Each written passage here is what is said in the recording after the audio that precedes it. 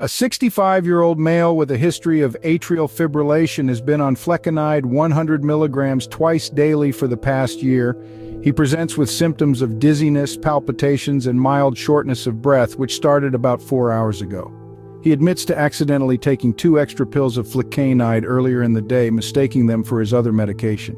The initial EKG shows a wide, complex, irregular rhythm with a QRS duration of 240 milliseconds and a left bundle branch block morphology. The ventricular rate is around 90 beats per minute, slower than typically expected for ventricular tachycardia. After 300 milliequivalent sodium bicarbonate administration, a follow-up EKG shows a significant improvement with a narrower QRS complex.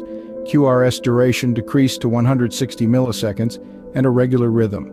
Upon presentation, the patient's blood pressure is 90/60 millimeters of mercury, heart rate is 90 beats per minute, respiratory rate is 20 breaths per minute, and oxygen saturation is 94% on room air. Serum Flecainide concentration is elevated at 1.5 milligrams per liter. Therapeutic range is 0.2 to 0.9 milligrams per liter. Electrolytes are within normal limits except for a mild decrease in serum bicarbonate to 21 milliequivalents per liter. Renal and liver function tests are within normal ranges. Flecainide is widely distributed to body tissues after oral administration, with a bioavailability of approximately 90%. It has a volume of distribution of about 8 to 16 liters per kilogram and is 30 to 50% bound to plasma proteins. The drug is metabolized in the liver by cytochrome P452D6 to inactive metabolites, with approximately 30% of the drug excreted unchanged in the urine. The elimination half-life of Flecainide is about 12 to 27 hours, but this can be prolonged in patients with renal or hepatic impairment. In cases of toxicity, the elimination half-life can be significantly extended, and treatments such as dialysis may be considered based on the patient's renal function and the extent of overdose. Mechanism of action. Flecainide is a Class 1C antiarrhythmic that binds to the voltage-gated sodium channels of the myocardium, slowing depolarization and prolonging phase 0 of the action potential. This effect decreases the conduction velocity of cardiac impulses, which can be beneficial in treating arrhythmias such as atrial fibrillation. However, in toxicity, Flecainide can cause bradydysrhythmias, atrioventricular nodal blockade, ventricular tachycardia, and rate-dependent QRS widening due to its potent sodium channel blocking properties. Other agents that block cardiac sodium channels should be considered as a differential diagnosis.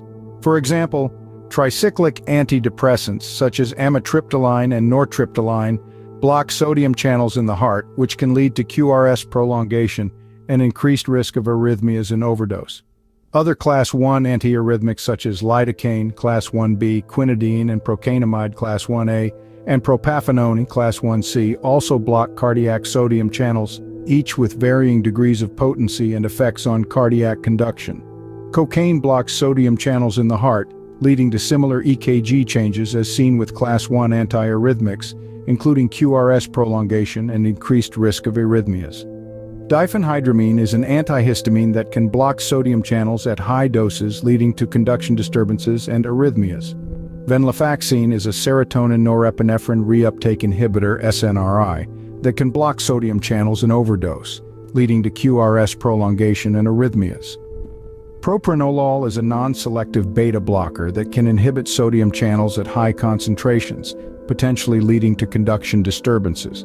Antimalarial drugs such as chloroquine or hydroxychloroquine can block sodium channels and prolong the QT interval, increasing the risk of arrhythmias, especially in overdose. Now let's discuss about assessments and plan for this case. Assessment. The clinical presentation and electrocardiogram findings strongly suggest Flecainide toxicity. Flecainide, as a Class 1C antiarrhythmic agent, has a well-documented potential to induce significant cardiac disturbances. These include bradydysrhythmias, atrioventricular nodal blockade, ventricular tachycardia, and rate-dependent QRS widening.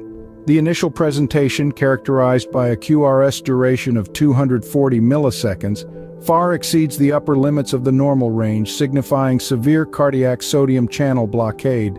The EKG's wide complex, irregular rhythm and left bundle branch block morphology, particularly at a heart rate of 90 beats per minute, indicate ventricular tachycardia or a ventricular rhythm slower than expected, further supporting the diagnosis of Flecainide toxicity.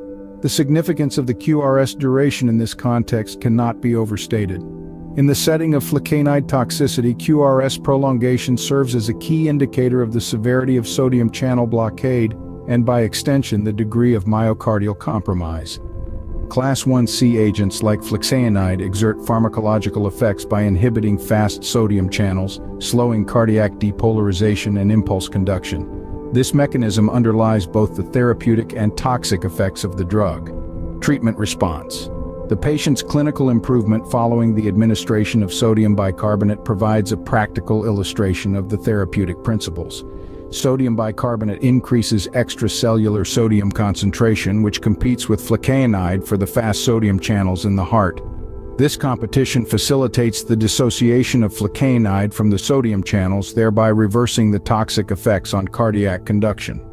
The observed narrowing of the QRS complex is a direct and favorable outcome of this intervention, reflecting the restoration of more normal cardiac conduction patterns. This response to treatment not only aligns with the guidelines' recommendations but also reinforces the importance of timely and appropriate management in cases of Flecainide toxicity. The efficacy of sodium bicarbonate in this scenario underscores its role as a cornerstone in treating cardiac sodium channel blocker toxicity, with the mechanism of action directly addressing the pathophysiological basis of the condition. Plan, continue monitoring. Continuous ECG monitoring is imperative given the initial severity of the patient's presentation. Monitoring should persist for at least 6 hours post-exposure to assess for any recurrence of toxicity or arrhythmias. Admission for 24-hour intensive cardiac monitoring is recommended if any signs of ongoing toxicity, such as persistent arrhythmias or QRS widening, are observed. This approach ensures that any deterioration in the patient's condition can be promptly addressed. The positive response to sodium bicarbonate in this case reinforces its role as the primary treatment for Flecainide toxicity.